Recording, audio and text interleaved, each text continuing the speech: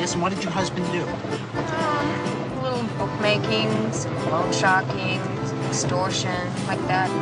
Professional. Who are you? Danny Rose, theatrical management. Who else he handled besides Lou? One of the great balloon folding acts of all time. Do me a favor. I want you to bring Tina. But she knows you're married? That's why you gotta bring her. You can't ride two horses with one behind.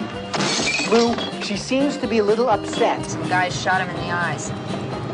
He's blind? Dead. He's dead, of course, because the bullets go right through. Tina, I love you. No, it's over. Are you going with me? She betrayed me with him. Danny Rose! Get rid of the lover. Lou, we're into a complete type of situation. Like a gonzo, in the bonzo. He's a horrible, dishonest, immoral louse. And I say that with all due respect.